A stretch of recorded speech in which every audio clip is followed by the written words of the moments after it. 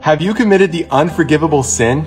The unforgivable sin is called blasphemy of the Holy Spirit. And what that sin is when you call the work of the Holy Spirit or the Holy Spirit himself evil. Now, if you're worried you've committed that sin, it's likely that you haven't. And there's no sin that God can't forgive. You see, this is an unforgivable sin because those who commit that sin will never ask God for forgiveness in the first place because they have so much hatred towards God. I hope that clears it up. And if you're worried you've committed a sin, just ask Jesus to forgive you right now.